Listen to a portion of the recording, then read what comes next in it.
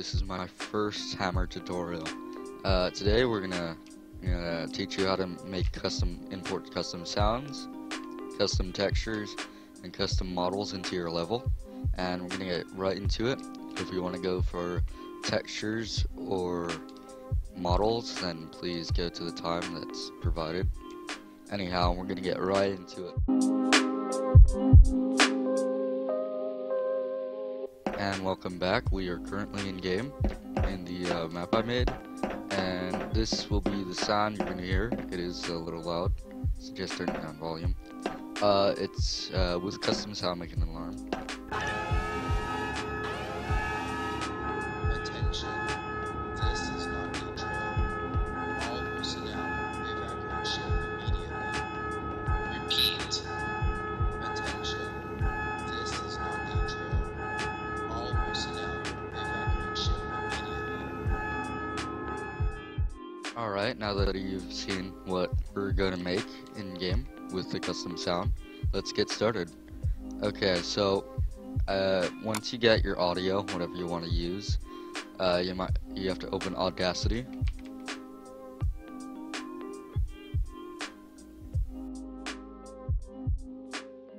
Once you're in Audacity, place in your sound, whatever you're using, and do know sound does take up a lot of storage in your map, so I suggest not adding too much custom content.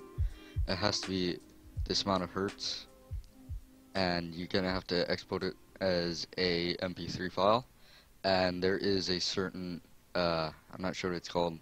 I'll provide it in the link below that you have to install into your Audacity to export as an MP3, but I'll provide it in the link below, as I just said. Once you do that, you're good to go. Cancel that. Then you have your sound wherever you did place it, and you're gonna go to your drive wherever you keep your Steam, and program files, Steam apps, common, and go to your whatever game you're using. I'm using Gary's mod, and you're gonna place it in your sound folder.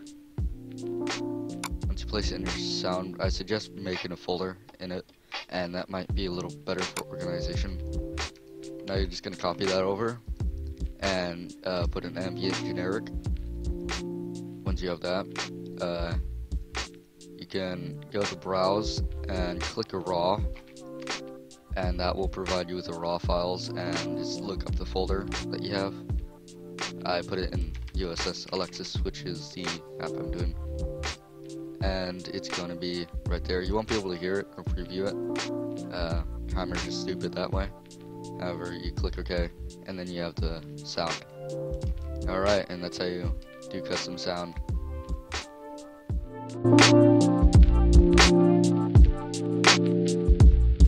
Alright, I am back, and we're going to be learning how to import textures, and I'm going to be importing this texture of scares.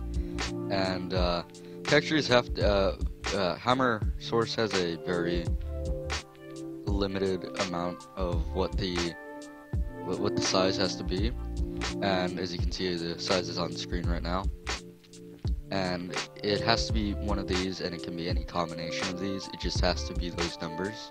So I made mine 512 by 512, as you can see. Here's size. And yeah, we're gonna be importing a picture of scarce.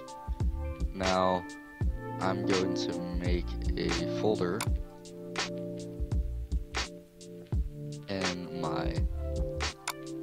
in here. I'm just gonna call it textures, just for organization reasons. Now I'm just gonna save my image to here, and let's be JPEG. I'm just gonna call it scarce. The JPEG image name doesn't matter. It's what you name the VMF and VMT. Now, you're going to have to get VTFEdit. I'll provide the link below. Now, once you have VTFEdit, go to import, and you're just going to put in the picture that you had.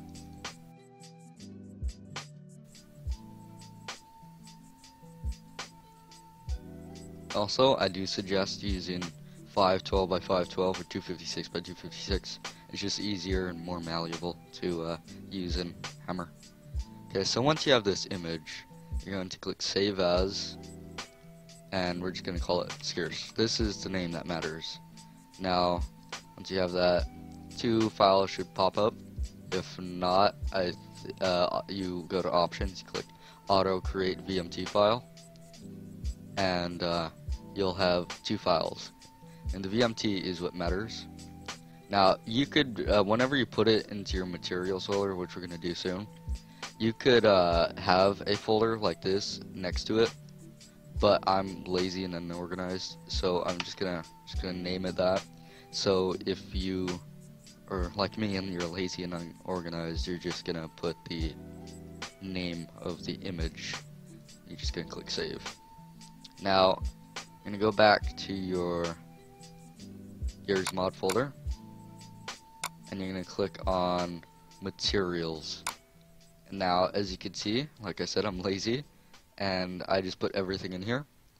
But I mean, like I said, you can add a folder. Now just copy and paste that into here, and when you reopen your Hammer,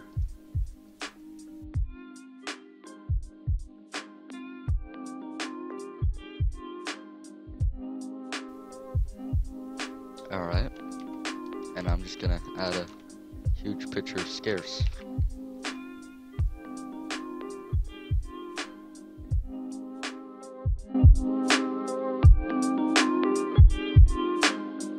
Alright, now to adding custom models. I have found a model on this workshop. I'm going to be using this as an example. I already have it downloaded. Once you subscribe to the add-on, make sure to open Gary's Mod, let that load. Once you have that, I do suggest getting Gmad Extractor, unless you have a different extractor program. However, that's the one I use, and that's the one that works best. As well as if you get the files directly, maybe from a friend or on a website, you won't need this. But if you're downloading it from Gary's Mod, then you're going to need this.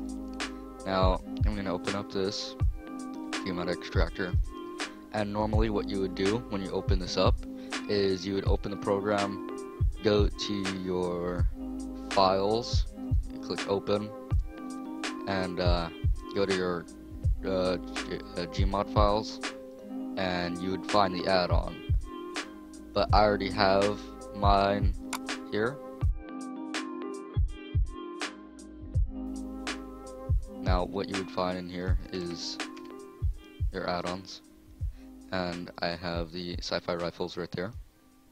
So what you would do is you just convert all those to a folder, and you have your materials and your models. Now for the models, what you're going to do is go to the models folder in Gary's Mod, and then you go to the models folder here. See?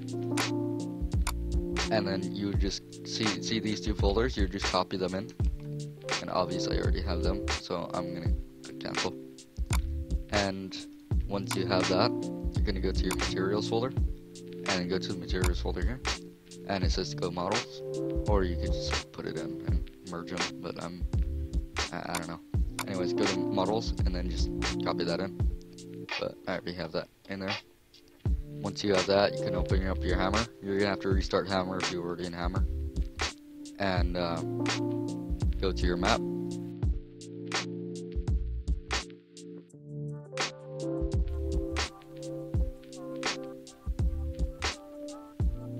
Now you can see if I go to drop static.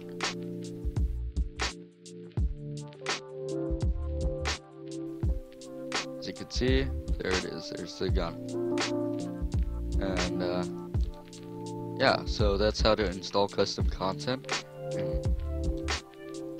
for your Source SDK. Hope you enjoyed. See you next